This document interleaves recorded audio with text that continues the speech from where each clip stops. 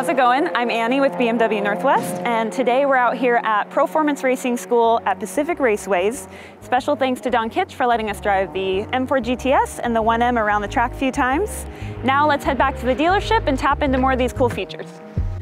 All right, now that we're back at the dealership, let's dive into more of the cool features on this M4 GTS.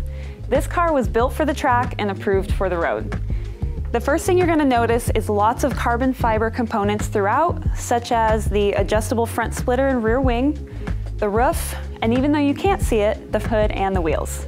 All of these come together to make the car look, one, really cool, and two, a lot more lightweight and agile for the track.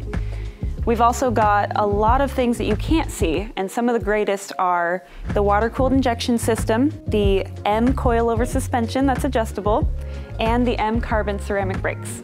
All of these come together to make the performance that much better than the rest. And let me show you some of the cool interior features.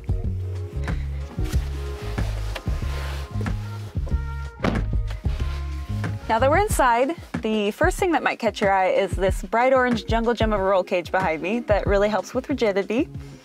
And then we'll notice BMW's got more focus on that weight reduction with the super lightweight door cards, the pull strap, and then also the lightweight center console with no compartment and no sunroof.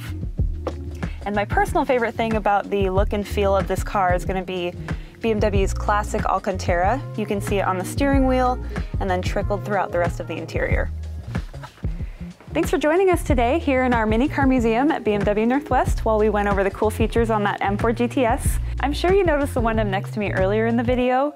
If you would like to see us do a feature on this one, please hit that like button.